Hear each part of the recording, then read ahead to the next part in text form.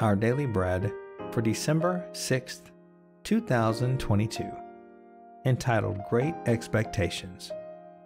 The scripture for today's devotional is found in Luke chapter 2, verses 25 through 32 and verses 36 through 38. On a busy day before Christmas, an aged woman approached the mail counter at my crowded neighborhood post office. Watching her slow pace, the patient postal clerk greeted her, "Well, hello, young lady."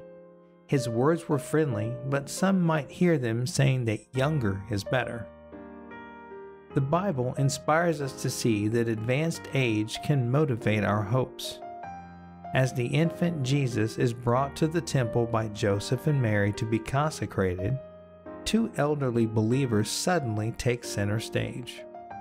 First, Simeon, who'd been waiting for years to see the Messiah, took Jesus in his arms and praised God, saying, "Sovereign Lord, as you have promised, you may now dismiss your servant in peace.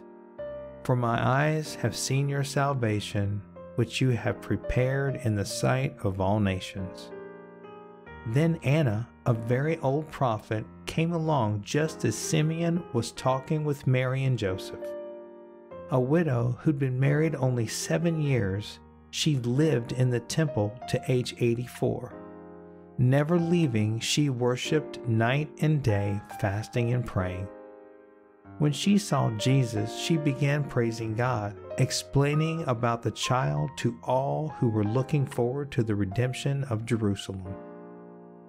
These two hopeful servants remind us to never stop waiting on God, no matter our age, with great expectations.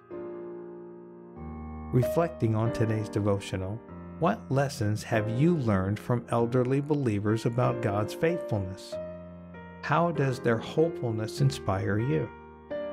Let's take a moment to pray. Dear faithful Father, when I lose hope, remind me to wait expectantly for you.